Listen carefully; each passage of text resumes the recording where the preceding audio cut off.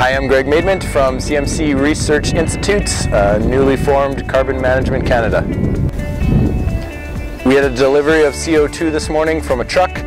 We get about 4 deliveries a year of CO2. It's trucked into site and transferred into the large tank behind us. We had 22,000 kilograms of CO2 delivered. Currently the CO2 we're using is food grade CO2 that's made in the lab.